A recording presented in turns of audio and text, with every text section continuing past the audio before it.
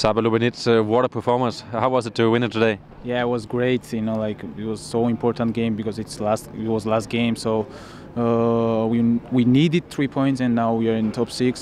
So now good vacation and come back in February and go in top 6. And we won again at this stadium.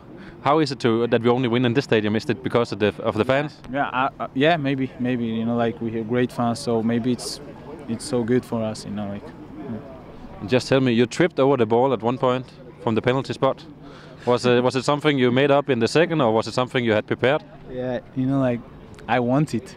When the referee said this penalty, so I knew I would score with Panenka. So I knew it. You were not afraid you were gonna look stupid if he went to the right side? I was not scared. Yeah. What if we played half a season now? How would you describe our half season? Like I think like. Was good like performance. I think this half season we had like a few matches, for example against Silkeborg, against Lundby away. We had bad matches, bad performance, but still I think this is so good in this half season. So I'm happy with the team. You know, like yeah. I know you've been asked a lot of questions about your future. I don't want to ask about that, but you're happy. But you're happy at this club. Thank you very much for this ask. So yeah. But you're happy here. Yeah, yeah.